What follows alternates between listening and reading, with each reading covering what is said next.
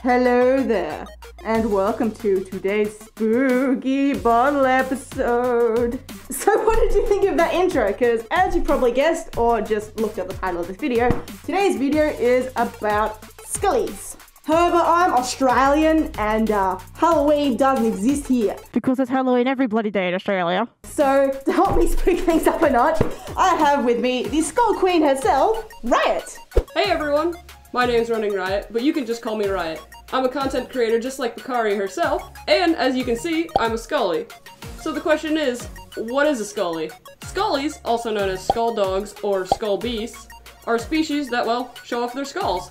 Skullies can be any kind of animal, humanoid, anthro, or feral, as long as they're showing off their bones. They can show features like half or full skulls, bony arms, ribs, tails, or just the entire skeleton. A majority of skull beasts are canine, so that's where you get the name skull dogs.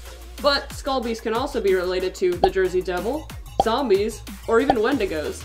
Being such a broad idea, Skullies are not owned by any particular person, and thus are an open species. Nobody is moderating them, so feel free to go absolutely nuts with your designs. Animal skulls as a symbol in general have been prevalent all throughout human history, but it's not always a symbol of death. In many traditions, it's actually a symbol of life or a new beginning. We also see animal skulls being used a lot in mainstream media through all kinds of different character designs. Now here's a throwback for you fellow 90s kids. In a dark, dark town, there was a dark, dark street. In the dark, dark street, there was a dark, dark house. In the dark, dark house, there were dark, dark stairs. Down the dark, dark stairs, there was a dark, dark cellar. And in the dark, dark cellar, some skeletons lived. There was a big skeleton, a little skeleton, and a dog skeleton. Woof! For anyone who didn't know that show, that was The Funny Bones, a 12-episode show created in 1992, but continued to air all throughout the 90s and even the early 2000s. Their skeleton dog was especially adorable, and the first I'd ever seen anything like it. In the 90s, we also had characters such as the likes of Cubone from Pokemon. Well, its skull is just a headpiece it wears, it's not its actual skull. It is the skull of its deceased mother. Yeah, I'm not joking, like, that's its canon Pokedex entries. It's the skull of its dead mother. How is this a kid's show? And over on Digimon, there were a lot more skull-based creatures, such as Greymon, Skullgreymon, Skullsatamon, Cyberdramon, and plenty more. Yu-Gi-Oh! Even had an entire archetype based on skull monsters. And then in the mid-2000s, we got Skellanimals. There were charms, plushies, stationery, other accessories, all themed around this bunch of dead animals. Oh yeah, they're dead. Like, their tags would always come with these morbidly adorable poems about how they became a Skellanimal. Dax had talent. You would be proud. I would take him to the park. He drew a crowd. He could catch the frisbee so easily in his teeth. At times I threw too hard, it would go in the street. One day as we played, he jumped over a beagle, only to be caught in the talons of an eagle. Yeah, thanks mid-2000s emo culture for that one. Skellanimals are actually still around today, but definitely not as popular as they once were. Also, can I please just randomly point out, while I was doing the research for this video, I found out that Skull Candy actually tried to sue Skellanimals because of the similar skull logo. But obviously didn't get very far because they didn't exactly invent the skull symbol that's been used throughout humanity for thousands of years. But yeah, just thought that was kind of interesting. So, what makes these boneheads so appealing? I believe that what makes them so appealing is because they're spooky, but you can make them cute. There's so many different species and types of skulls that the possibilities are endless. Skull beasts are inclusive for furries and non-furries, so let your imagination run wild. I'd love to see all your Skullsonas, but if you don't have one, you could make one, or even skullify your current Sona. What do you think, Pocari? Overall, Skullies are pretty heckin' awesome. I am definitely a fan. I really should make one sometime. So you're probably wondering, where do I get a skull mask? Well, there's tons of places to get them at. Citymutt Fursuits, Dream Vision Creations, or Miss Monsterface have a few for sale.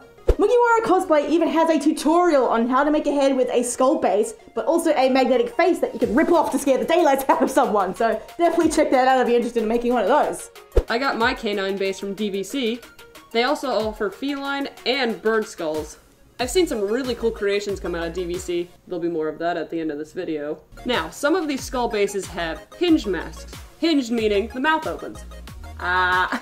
Some of these bases are solid, which means the mouth does not move. So, if you're interested in getting a skull base, make sure you pay attention to those details. Skull bases can be 3D printed or made with resin. I've seen some people go as far as making them with pipe cleaners. I absolutely love that. Like, I would have never in a million years thought to use pipe cleaners to make a skull head. Like, just goes to show how many creative ways there are to go about making one of these. However, if you are like me and you have zero time and or zero skill to make a skull suit yourself, you've got plenty of person makers to choose from. Sorry if I pronounce any of these wrong, but we have Missraptor, Aunum, Yena Creations, JustFurKicks, Beastcub, Fursonalities, Artslave, Sarahcat, who is also opening for commissions very soon, Mugiwara Cosplay of course, Creature Creations and Costumes, good option if you're an Aussie as well, and Citymutt Fursuits, just to name a few. And even if you find a maker who doesn't have any examples of skull suits, it's always worth an ask. If a maker can work with resin bases, then they can work with skull bases. It's pretty much the same thing, but you don't even have to fur the face. Like, if I was a maker, I would be more than okay with that. I think it's time for a good old montage of some of Riot and I's most favorite skull suits, so sit back and enjoy.